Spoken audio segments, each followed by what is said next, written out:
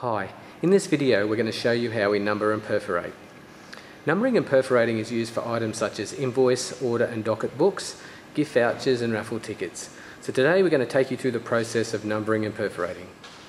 Okay, before we do any numbering, we take a test print and we've got to make sure that the sheet's nice and square and in the right position. We have to ensure that the printed image is nice and square on the sheet. So to do this, we put it under the guillotine and use the red light against the trim marks.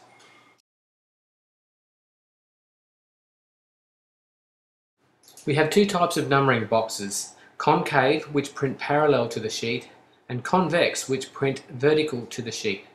By having these two types of numbering boxes, it allows us to position our numbers depending on the direction of the perforation.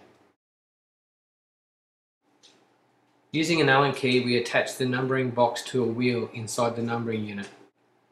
The number can be moved vertically or horizontally so that we get the number in exactly the right position on the sheet.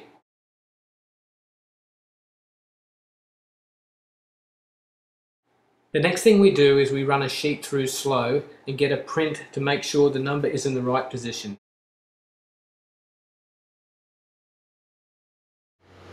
This is a perforating wheel. It's got a sharp edge, and when it runs along a metal cylinder, as the sheet goes through, it makes our perforation.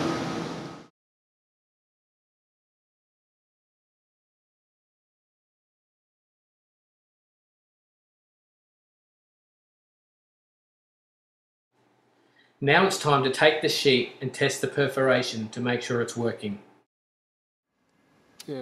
Now we set the numbering box to the correct position for the particular job we're printing.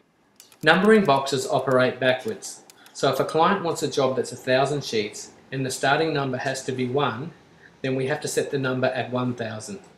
Now we set the cam behind the numbering arm. Whenever a sheet is detected inside the numbering unit, an electronic eye triggers the cam to go forward, pushing the number to the next digit.